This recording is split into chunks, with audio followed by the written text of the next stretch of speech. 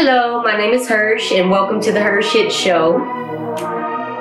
Well, a little bit about it. You're gonna laugh, you're gonna cry, you'll probably cuss at me, but that's alright. I just want to bring to you the realization of what's really going on in this world that a lot of people are afraid to speak on. Enjoy.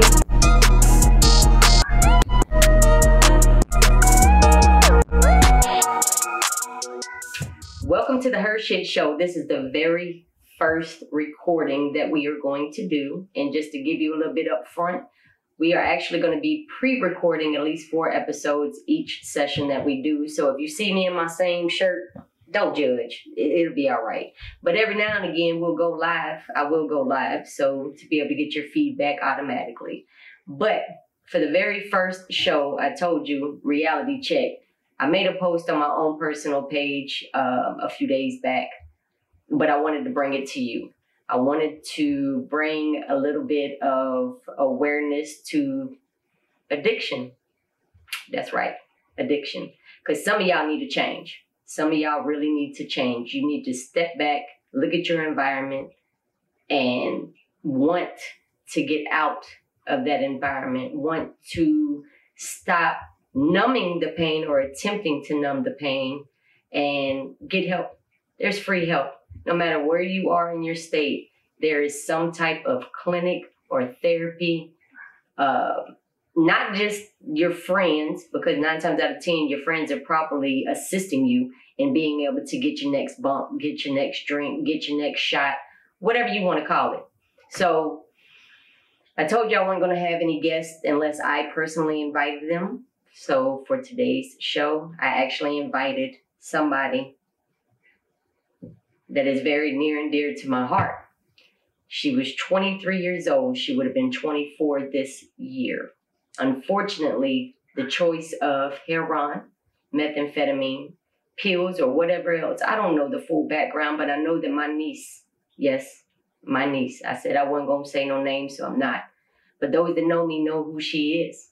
And knows that on February 20th, she was over at some friend's house, supposed friends, and she overdosed. Now, these so-called friends called 911 and left her for dead. From the story that I've been told, she was brain dead by the time the EMS got there. Now, in Georgia and a lot of other states, you can call 911. They actually advise you to call 911, even if you're geeked up, drunk, overdose, whatever, and they won't raid your home. They won't arrest anybody on scene. They just want to be able to save a life that may have overdosed or may have alcohol poisoning. So these so-called friends called 911 and left her for dead. My mother and the rest of the family had to make a decision. She was on life support, 23 years old. Say hello to her, because this could be you. You could be next. So I'm going to need for you to wake up. Wake the fuck up. Change your lifestyle. Get away from those people that are feeding you the BS.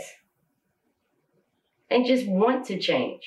Want to have a better tomorrow. You might keep asking yourself, why does this keep happening to me? Why does X, Y, Z, blah, blah, blah, blah, blah. Got it. Everybody goes through things, but that don't mean that you have to try to numb it. And let me tell you something else. Heroin actually has a side effect of depression, of psychopathic ideations, homicidal ideations, suicidal ideations. So if you think you're actually numbing the pain of reality, you're actually welcoming it and multiplying it. You're not doing yourself no justice by putting that shit in your arm. So get on that little phone, because 9 times out of 10, even drug heads, alcoholics, whoever, they got a phone. And it's got Google on it. Step by somebody's house and use their Wi-Fi if you need to. Go to McDonald's, use their Wi-Fi if you need to. I don't give a damn. But you need to research a location. You need to be able to get help. But first and foremost, you got to want it. You have to want to truly change and have a better tomorrow. If not for yourself, for your children, if you have children. She had children. And guess who has to explain that? Their caretaker, their guardian that they are safely with. A woman that is going to raise them with love and a desire to be better when they get older, to break the chain of addiction that happens to be in that side of the family, unfortunately. Yes, like my niece, you may have lost a parent at a very young age due to drug addiction.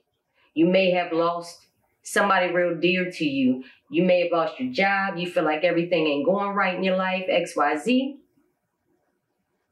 Drugs is not it. That's not your escape. So I need for you to wake up.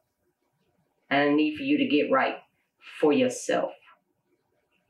Bump everybody else around you. If they want to keep going and digging that hole, that's on them. And I'm not talking about just drug addicts. I'm also talking about every single person that feels like they have to wake up and take a sip, take a toke, take a shot, take a pill, take something before they can even get their day started. Because they're covering up something within themselves that they need to face. They need to face that reality. Because that short-term addiction can turn into something long and can ultimately take your life. And if you so choose that it's not going to be you, it's not going to happen to you, I'm just having fun, blah, blah, blah, blah, blah, whatever excuse you're coming up with, do us all a favor. How about you go ahead and stack at least $1,500 to the side for a cremation? That's just the basic package. Or stack that $5,000 and stash that to the side for your funeral, because that's just a basic package. That doesn't include your plot. That don't include transportation. That don't include the grievance of your family and that void that we have to feel after you die. And that's what's real. So I advise you to wake the fuck up, to want to do better for yourself, for your children, and for your family. But you have to want to get better. You have to want to start over. Some people claim they don't have anybody. Some people claim, oh, well, these are the ones that's putting a roof over my head, or these are the ones that's, been by my side through XYZ. You know what? They're not supporting you. They might be supporting your habit, but they're not supporting you. They're not giving you the true love and confrontation that you need for the reality of what's going on in your world. They only around you. Yeah, they might love you. Say, mommy, and I blame a lot of the parents too, because a lot of the parents, instead of supporting your children, you're enabling them. Every time they call you and ask you for some money, every time they call and say they need XYZ, you're quick to bail them out. Why? Yeah, that's your child. But if you truly love them, you're going to get them the help that they need.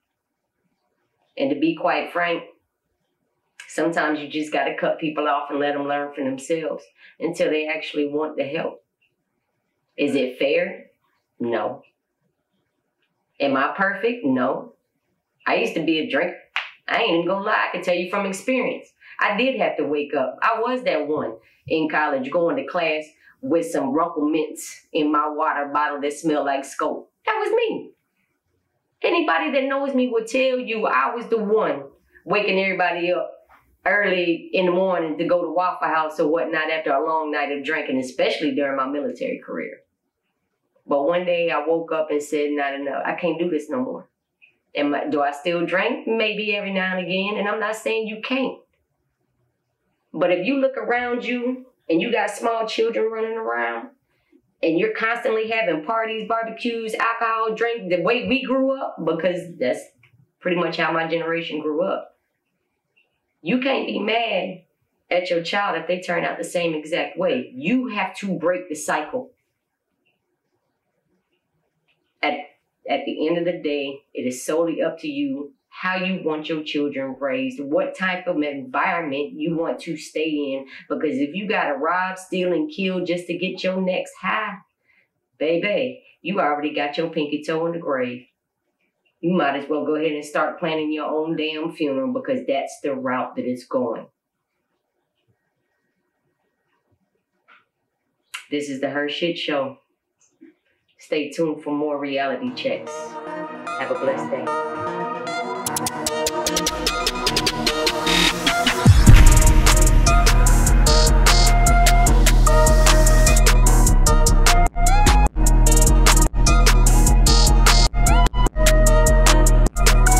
Be sure to log on to youtube.com and subscribe to the Hershyt Show at TheHershytShow.